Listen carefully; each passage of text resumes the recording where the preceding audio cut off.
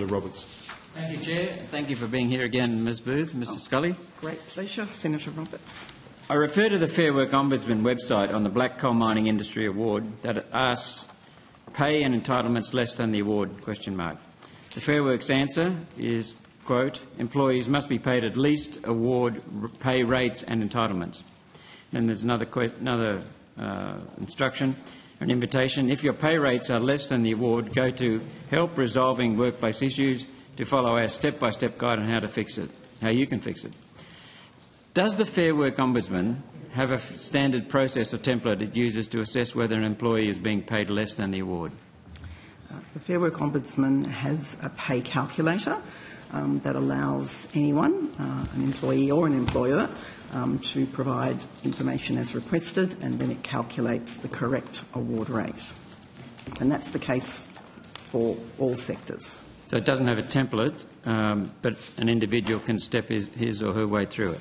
I think the pay calculator could be described as a template, but it's interactive. It's a series of smart forms which you complete, and then you get a response at the end which tells you what the award rate is. For further information on the pay calculator, I could turn to my supporters here. Mr Scully, would you like to talk more about the pay calculator? Yes, thank Senator you. Roberts. Mark Scully, Deputy Fair Work Ombudsman, Compliance and Enforcement. So our we call it PACT, which is Pay and Conditions Tool, but it's an online calculator that has hundreds and thousands of pay combinations and calculations that can be provided and is tailored to the particular award and classification and the like that the user keys in. It's a very popular tool. I think last financial year there was something like 6.4 million people who used it, and there was something like 7.1 million pay calculations provided, I think, for the year. So it's widely used by the community. So there's no template, but an individual can attempt to check. Correct. Okay. So is that tailored to cover pay rates subject to the coverage of the Black Coal Mining Industry Award and the rosters that are used in Central Queensland and Hunter Valley? Well, it covers all awards, Senator. Does it cover the roster? I know that's a very complex situation involving the rosters, the 12-hour rosters in the Hunter Valley and Central Queensland. I would need to check that, but I don't know that it would go to the rosters. It's more awards and classifications, and goes to weekday rates and weekends and shift penalties and the likes. Yeah, it's a very complex roster. People have difficulty. So would the Fair Work Ombudsman agree to undertake an assessment in regard to the application of coal enterprise agreements and provide the outcomes to me? The Fair Work Ombudsman certainly will respond to any employee who has a question. We will provide information. Do they have to be current employees, or can they be past employees? I'll ask Mr Scully to answer that question on the basis that the info line is available to anyone. We don't ask people to verify their employment status. So I'm going to say that anyone can ring the info line and ask a question. Would that be right, Mr Scully? Sorry, that's good. You would not have to be an employee to ring the info line and ask a question. We don't seek to verify people's employment status. That is correct. I wasn't thinking about calling up myself. I was thinking about past people who've left the industry but have been underpaid dramatically. So when a call comes, information is given. If that information doesn't satisfy the caller and the caller still has a dispute that they regard as unresolved, then we call it a request for assistance. We identify that and we move it through to an assessment team, and that assessment team will speak directly with the employer and the employee and attempt to resolve the matter.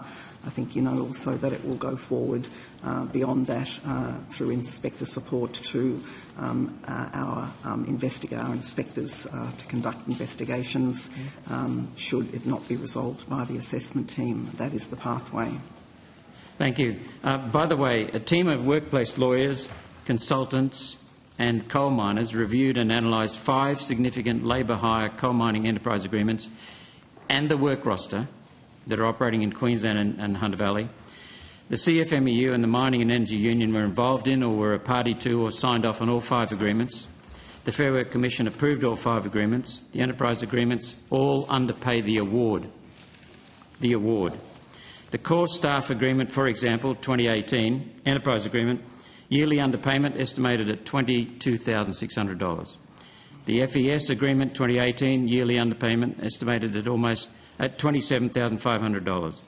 The WorkPack agreement 2019, yearly underpayment estimated at $33,500. The Chandler Macleod agreement 2020, yearly underpayment of casuals estimated at $39,341. The Tessa Group agreement 2022, yearly underpayment estimated at over $40,000. Let's come back. Between 2012 to the present day, could you please provide the number of requests for assistance made regarding underpayments by the Chandler Macleod Group relating specifically to the Black Coal Mining Industry Award and associated enterprise agreements? I believe we would have to take a question like that on notice, Senator. We collect information at the info line on a range of demographics. I wouldn't be sure whether we could go to that degree of disaggregation, but I think it is important just to reinforce that the Fair Work Ombudsman enforces the law as it exists, and as you know, a Fair Work instrument includes an enterprise agreement that's been approved by the Fair Work Commission, and we don't play a role in interrogating the approvability or otherwise of such an instrument. Once it's in existence, we must take it on its face value. Anyway, thank you. You can take it on notice. Again, in relation to Chandler Macleod and the Black Coal Mining Industry Award, how many requests for assistance were closed with the following general determinations? Under the award, you can be casual. Or the 2007 workplace agreement covered your employment, or the insertion of Section 15A into the Fair Work Act determines you're casual. If you could take that on notice too, please. It would certainly be a degree of detail that I would not have at my fingertips. Is there anything that I'd be surprised if you... I can only advise, Senator, that over the last, since July 2019 to 31st of December 2024, we resolved 30 disputes that relate to the coal mining industry. Now, I haven't got any further details about that, but there's 30 over the last 4.5 years. Thank you, Mr Scully. That's in coal. This is specifically Chandler Macleod and the Black Coal Mining Industry Award. And how many of the above requests, you'd have to take this on notice too, proceeded to the investigation stage, and have any of those not been formally closed, and if so, which ones?